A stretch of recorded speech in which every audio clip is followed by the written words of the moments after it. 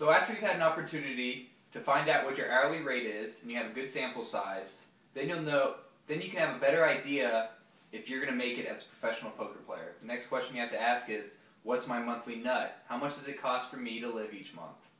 You also want to factor in savings and taxes, and also random expenses are going to be coming up. So whatever number you come up with, probably double that monthly nut, and if you don't think you can make that playing poker, it's probably not for you. I'm going to be quite honest, guys. I think pretty much anybody watching this video at this point still, probably not for you. If you've never paid for coaching yet, if you haven't bought a poker book yet, if you don't have a poker membership yet, I mean, it's going to be tough for you to make it. There's a lot of really good people out there spending lots and lots of time perfecting their art, their game of poker. So it's not easy, but if you can do it, more power to you, because it is a good life. I've met a lot of great people traveling and playing poker all over the world.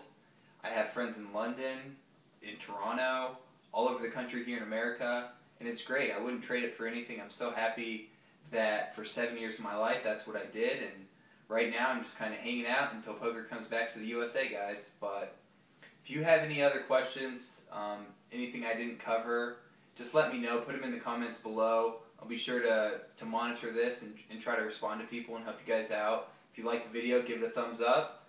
And yeah, there's not really much else on the top of my mind. I know this isn't a great video that covers every facet of whether or not you should go pro, because honestly, that could be a full book. That could be a giant 3-hour lecture on all the different things you should consider. But I mean, the main ones are, I mean, how much do you make per hour and how much do you need to spend each month? Because if it works out, it works out, and if it doesn't, it doesn't.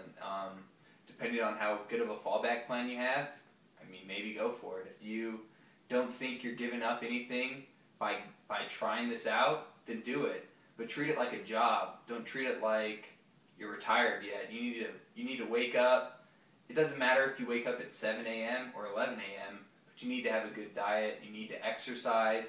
You need to take care of your health, your mind and your body. Otherwise, you won't last in poker. And that's actually some of the advice I first got. I was down in PCA, man, it must have been in 2006, 2007, something around there. And there was one of these old live pros, and someone asked, what's the one piece of advice he'd give? Because he was telling us how he had done it for 45 years. And he said, you got to keep exercising. And at the time, I was young. I was 18, 19. I had played competitive soccer. I was in great shape. And it wouldn't be until about 2 or 3 years later, until I got more lazy and kind of fell off playing sports competitively, did I realize how true those words were. I know a lot of my friends that are successful, they take care of their body, they take care of their health. They aren't out there just being crazy all the time. I mean, they live a good lifestyle, they know how to party, have a great time, but they also know how to be serious, and they're good with their money at poker tables, otherwise they wouldn't have any left right now. So, hope you guys liked it. I will do my best to upload videos more and more as we're getting closer to the World Series. I'm getting in my poker frame, trying to get everything set up so I can be out there and play as many tournaments as possible. Still haven't figured out where I'm going to live yet for the summer, but most likely it'll be a friend's house off the strip somewhere. Try to avoid the strip at all costs. I'm just not a big fan of walking through casinos. Just temptation. Temptation to gamble, temptation to drink, things like that. And I don't have too hard of a time. I don't have many vices, and obviously that's another thing to consider.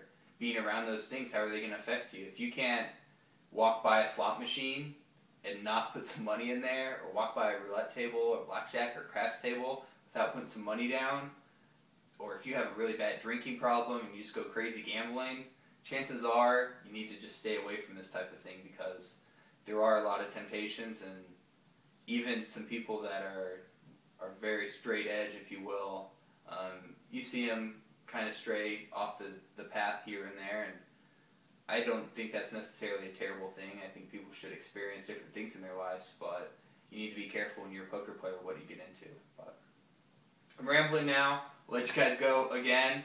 If you're still watching, I appreciate it. See ya.